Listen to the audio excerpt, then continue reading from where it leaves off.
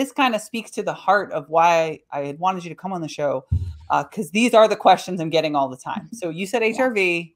I think pretty much all of the well-recognized brands out there right now are tracking HRV. What is HRV, and how do we interpret that data? And then we'll cherry pick a few others that I think are very common ones that people get confused about. Yeah, I mean, there's a lot of features across wearables in general.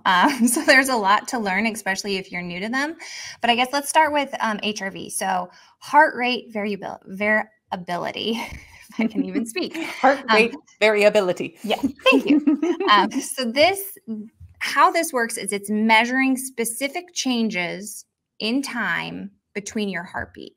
And this is typically measured while you're at rest. So you will see this within your sleep data. And that's where on our Garmin wearables, it's being captured today is the heart rate, the HRV is being measured in between. So this is a very personalized metric. And it's not something that should really be compared with others.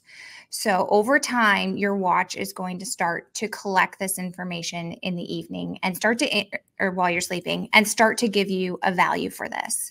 And then that becomes an average. So the average overnight. So now you're starting to have this number, and then we take that and we look at a week.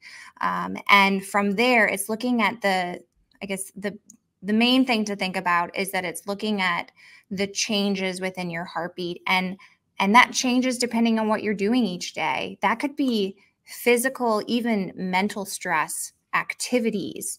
It could be recovery that you're doing. I just saw a huge jump in my HRV go way up because I took a nice relaxing vacation last week.